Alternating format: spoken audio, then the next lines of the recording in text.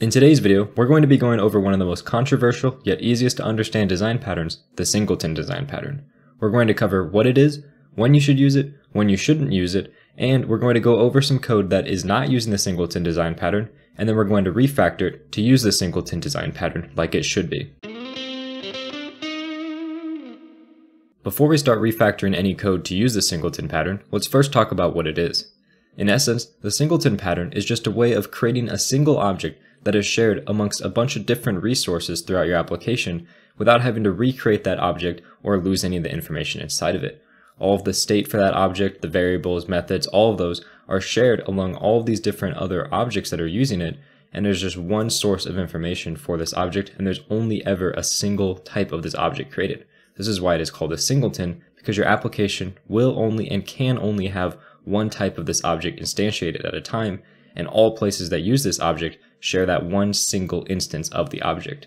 So as you can see from this example here, we have our singleton in the middle, which is our one single object, and all of our other objects, A, B, C, and D, are all using that one instance of that shared object that is going to have all of the state for that singleton inside of it, and they don't create their own instance of that object each time. And that's really all the singleton pattern is a way to create a single object that is shared amongst a bunch of different parts of your application. But this can lead to some problems with creating global variables, since these singletons are essentially global to your entire application. Having a single object that is global to your application and controls so much of your application can be incredibly hard to test, since you need to have that single object in order to test anything, and it can create a bunch of coupling between the different parts of your application where all of your application relies on this singleton object, so it becomes very hard to change or refactor that object since all of the rest of your application is so dependent on it.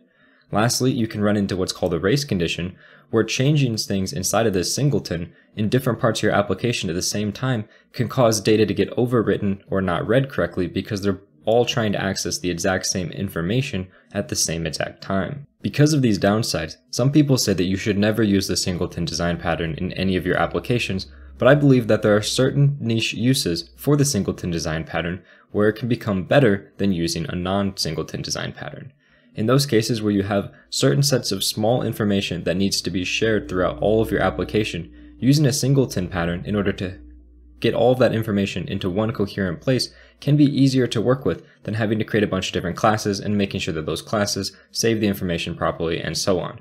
So let's dive into an example of some code that does not use the singleton pattern, which I believe should use a singleton pattern, and then let's actually implement the singleton design pattern in that code. Here I have Visual Studio Code open on the left with all of the code for this project, and on the right I just have the console so we can view the output of our code.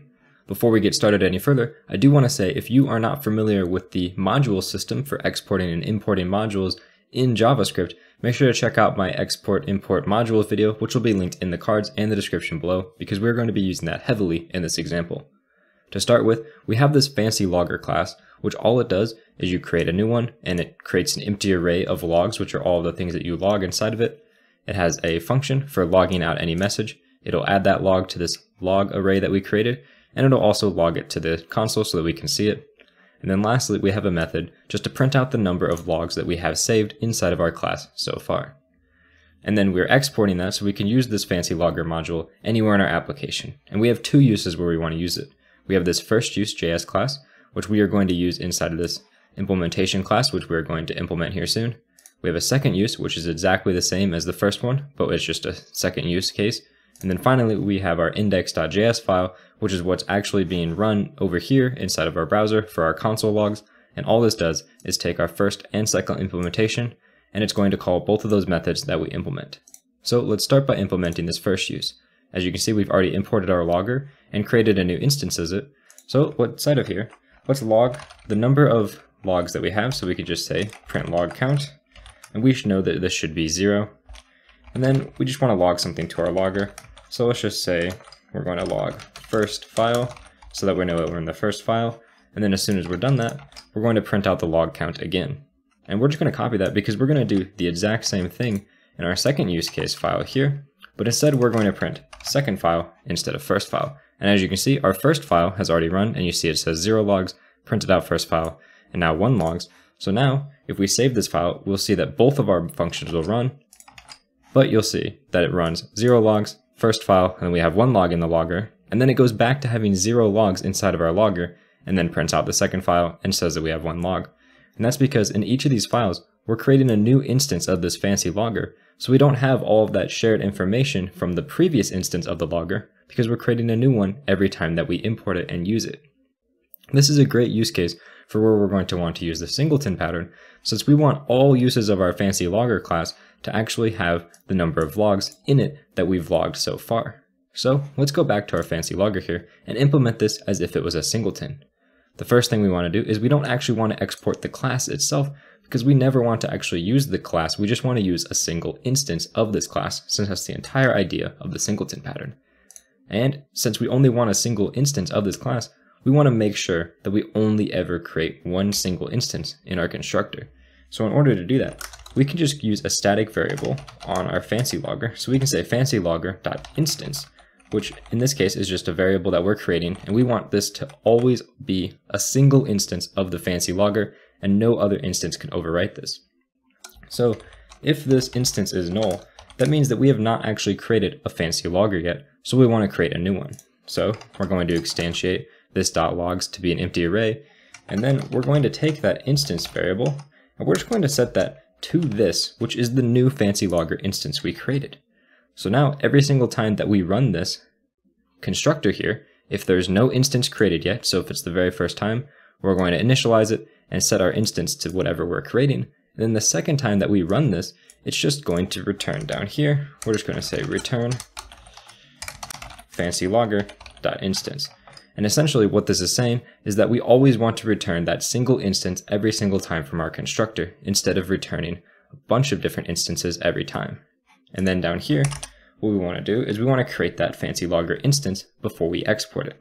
So we can just create a variable, we'll just call it new fancy logger, and now we have an actual instance of our singleton. But to be able to make sure that nobody can actually mess with this, we're going to use a method called object.freeze, which will pretty much prevent this object from being changed in any way. We'll just pass in our logger here. So now this logger class cannot have any new methods or variables added onto it or removed from it by our code. And then lastly, we just want to export in the default that logger.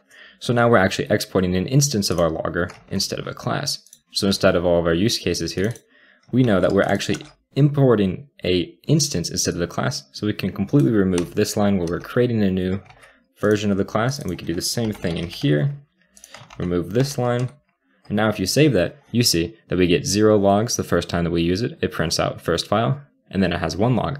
And when we get into that second use case in this file here, even though we're importing the logger, this import is just importing the exact same instance, so we still have that 1 log being persisted. We print out our log, and now we have 2 logs inside of our fancy logger, and that's because we're using one single instance, as I mentioned before. And that's all there is to using the singleton design pattern. If you guys did enjoy this video, make sure to check out my other design pattern videos and JavaScript videos, which are going to be linked over here, and subscribe to the channel if you enjoyed the content for more content just like this in the future. Thank you guys very much for watching, and have a good day.